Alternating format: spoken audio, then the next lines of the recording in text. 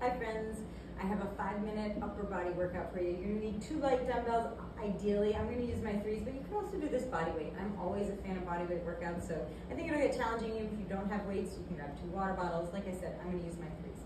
All right, we're gonna just move continuously. I'm hitting the stopwatch, grab my weights. Just start with a nice, simple lateral raise. I say simple because it's not easy. It's gonna get hard pretty quickly.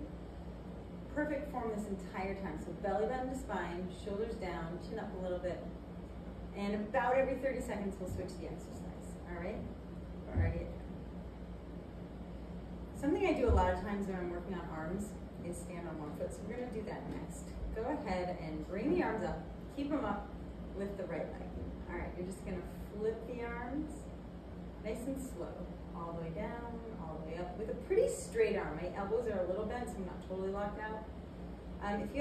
If this is challenging for your balance, your arms are fine, but your balance is challenged, you can always kickstand your back foot, or you can just struggle through it, and that's how you get stronger with balance.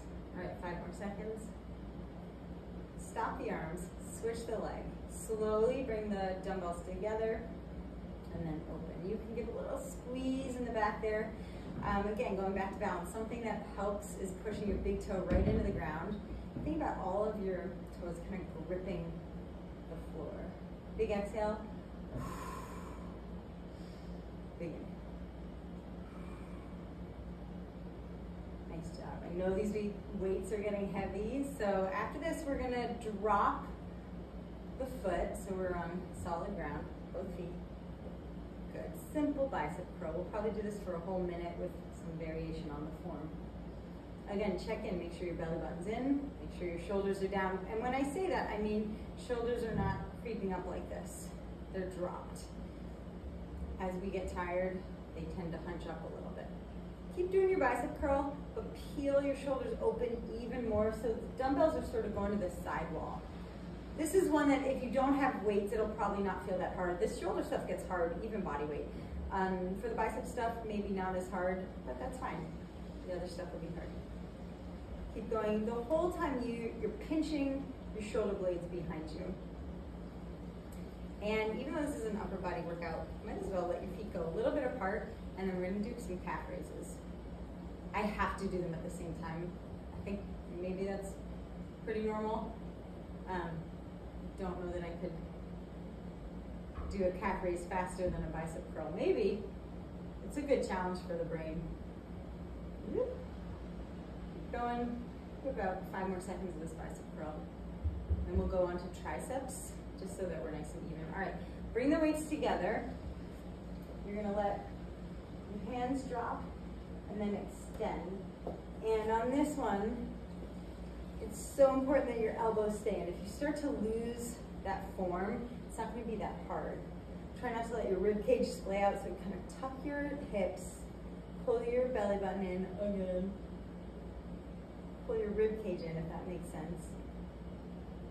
And we'll do triceps in a couple other positions. This one isn't my favorite. It's a nice one to start with, but I prefer to bend over with a really, really flat back and extend the arms from here. Nice and slow.